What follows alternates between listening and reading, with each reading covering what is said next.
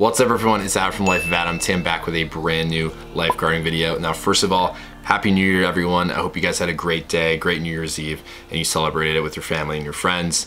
This is my first upload of the year, so I definitely want to make sure that it's something that can very much help all of you, especially towards your journeys of becoming lifeguards, bettering yourself as a person, and succeeding as a lifeguard. So today I'm going to show you guys a workout for lifeguards. Doesn't matter if you're a boy, a girl, man, woman, does not matter. Because as you know, being a great swimmer requires you to have great endurance, great lower body strength, great core strength. So in today's video, I'm going to be walking through a lower body workout and a core workout, something that I typically do once or twice a week. And I guarantee if you implement this into your routine that you'll see great results and it'll work really well with lifeguarding. Now initially I wanted to do like a daily routine and like vlog my morning and vlog my workout and vlog when I'm eating, but since a lot of random things happened that day, I couldn't actually finish it. So I'm just gonna do a voiceover of the clips that I have. So what I like to do is I actually like to train legs and do weightlifting before I do abs, because if I train abs before I start weightlifting, I won't have that core strength, my legs will be wobbly,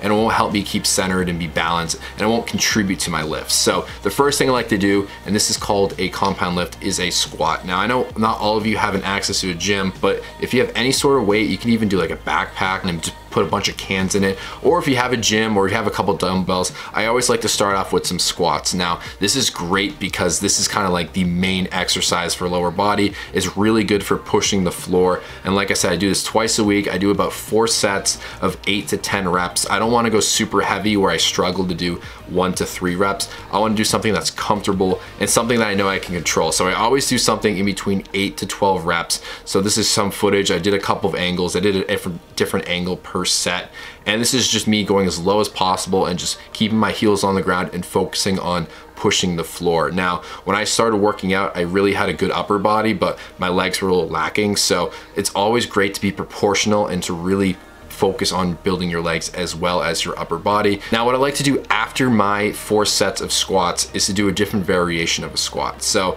I like to hold dumbbells a little bit lighter weight, hold dumbbells on my sides and do the same thing, except I put my feet together a little bit closer. And so this is a different, narrower stance, but it's still the same principle of pushing the floor. And now I try to get as low as possible, and what you'll realize is when your legs are a little bit closer together, when you push the floor, you'll feel it towards the front. You don't want to feel it in your knees and your joints. And this is great because it goes well with it. Now at this point, you're probably gonna be very tired because training legs is pretty demanding, but as a lifeguard, if you have really strong legs, you'll be a great swimmer. It'll contribute to your speed, your strength in the water, and also help you look great while you're lifeguarding. Now, since the footage takes place on a day that was super hectic and I was in a rush, I didn't actually have time to do the lunges, but after I do the barbell squats and I do the dumbbell squats, I love to do lunges. I usually do a lighter weight, anywhere from 8 to 12 reps, and this is great for isolating each leg. I do a reverse lunge or a front lunge, and it's great because your core helps you stay balanced and you can do really slow and smooth movements, and it's really good for getting that blood flowing. So by the time you do 4 sets of lunges,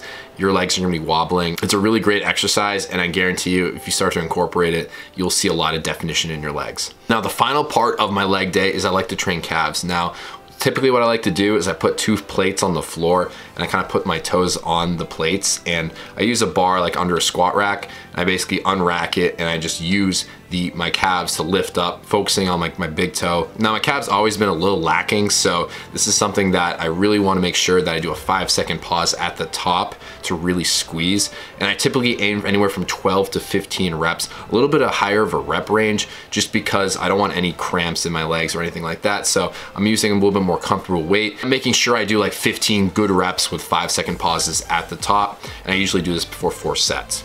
Those are 4 main exercises that kind of do your entire leg. Now after I do the weight training, I like to do core. I usually take like a 5 to 10 minute break, drink some water. I don't want to eat any food because when I'm doing core, I don't want food in my stomach because I don't want to feel sick. But I usually do about like a 5 to 10 minute ab circuit. Now I'll link down below a workout that I used to do. I have a beginner ab workout and an intermediate ab workout. It's a follow along type video. I made this a couple years ago, actually a year and a half ago, I think was my recent one. I highly recommend you check it out because it's very good for doing a couple times a week. You'll feel the burn and you don't need any equipment. So you can do this in your living room, your bedroom, you can do it outside on the grass. It doesn't matter where you are. It's something that you can do, it can implement into your life, and also helps build your core strength, which is great for lifeguarding. So I hope you found this video helpful. Definitely comment down below if you have any questions, and like the video if you want to see more workouts. Something I'm definitely very passionate about, and I'm definitely want to start vlogging my workouts and kind of transitioning to a lifestyle type channel while also continuing to make lifeguard videos. So